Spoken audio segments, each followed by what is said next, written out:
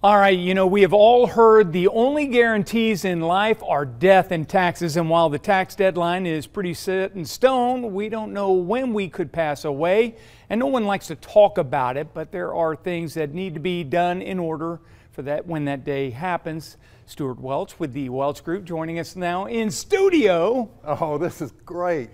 Welcome back in. It feels like it's been a while. It has been a long time, and the studio is just awesome. I just can't believe how nice it is. Well, we're discussing something that is more of a responsible, mature type discussion. Yeah, I think actually these are easy mistakes to make, and we just had a situation where a husband died and the wife went to use her credit card and it didn't work. And the reason it didn't work was because the credit card was in the husband's name and she was listed as a user. So she had been using it as if it was her card, and in fact it wasn't. And so at his death it just canceled all the cards. So we said, okay, we need to do a segment on this. We got 4 things we want to talk about. Right, and the first one are the bank accounts. Yeah, bank accounts. So a lot, particularly in second marriages, people will come to the marriage with separate bank accounts and they just leave it that way.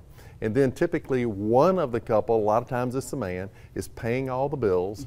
And then if he dies, there's not enough money in the wife's account in order to kind of step up and do that. So you want to either make sure those accounts are joint, or you want to make sure if they're separate that both spouses have enough money to pay bills for several months.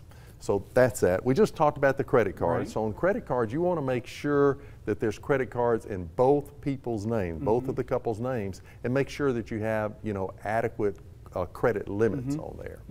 And then I think auto bill paying, and here's a really tricky one. Kind of goes with both of those, because like most of my bills, and I suspect you, are auto pay.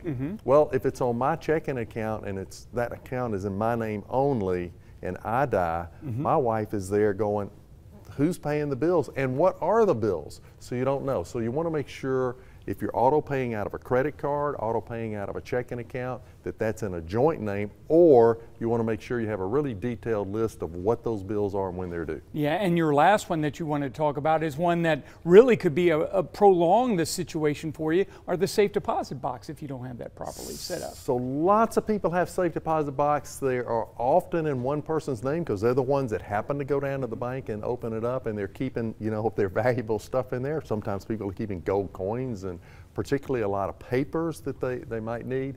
When somebody dies, the bank seals that safe deposit box, and it cannot be unsealed until it goes through the executor. So it can be a very long time. So you want to make sure that you have those boxes in joint names, and you want to make sure you know where the key is. Yeah, so Stuart, real quick, somebody's watching. We got about 30 seconds left. They're watching right now. They haven't done anything. First thing that they need to do right now to take these steps into motion. Well, I think the first thing is you go through the 4 points, the bank account, credit cards, auto bill paying, and safe deposit box, and say, what is my situation? Do I need